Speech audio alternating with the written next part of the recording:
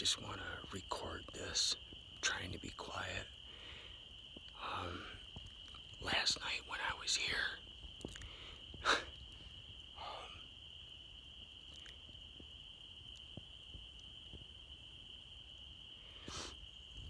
had some hooting and some hollering, and I found something kind of strange. I snuck back up in here real quick before I had to go pick up my little one. And,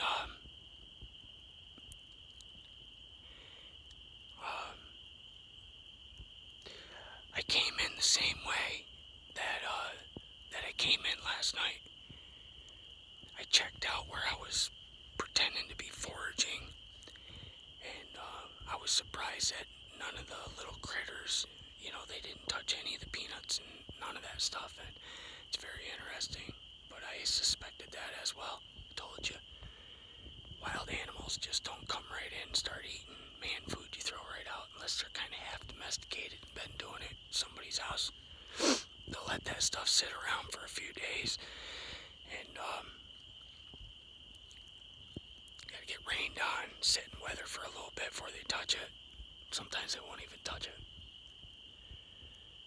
Just goes to show how bad our food is. Animals won't even eat it. But this is what I want to show you. Last night, I was over in there. Let's see, there's that patch hemlock. I would say probably about 100 yards. And I was doing a video on those two trees that were leaning on the deadfall.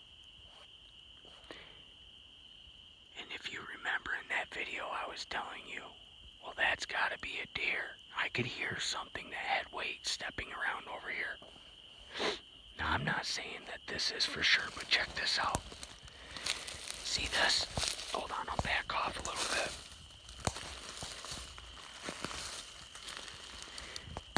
That is a very fresh hemlock bough. See how wide open it is in through here? I came right through here. I walked right to this same exact spot to get over there. That wasn't there last night when I came through. I've taken a look at it. I spent a few minutes trying to figure out why it's laying there on the ground. And, okay, power of suggestion. I'll try not to weight too heavy to that. But I do have hemlocks up here, and yes, it most likely did come from out of there, right? I've looked for a fresh break, and I don't see one.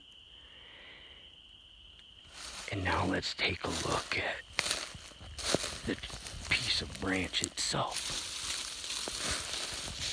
Alright, look at that. Solid. Oops, I'm sorry. That's solid as a rock. Look.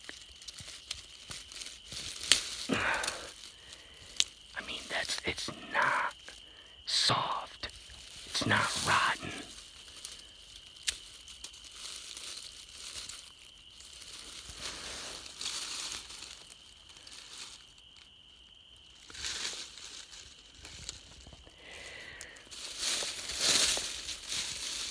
This is how that branch sat in that tree. Now there's probably about another 4 or 5 foot of this branch from where it's broken coming back to the tree. And then it snaps. Well, if it snapped,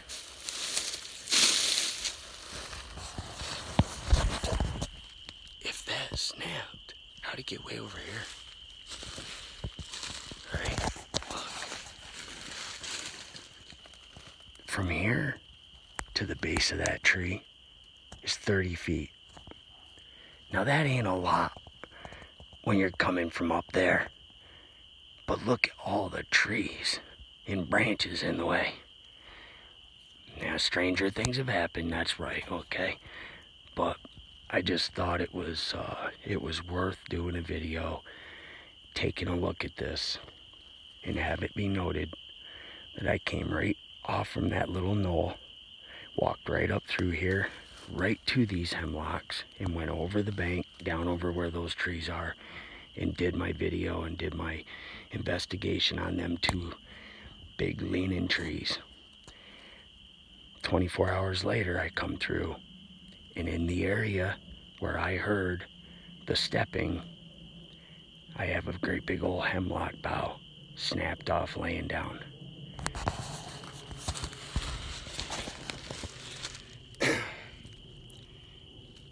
Did a Sasquatch climb up that hemlock tree to be able to look down over top of that bank to get a look at me?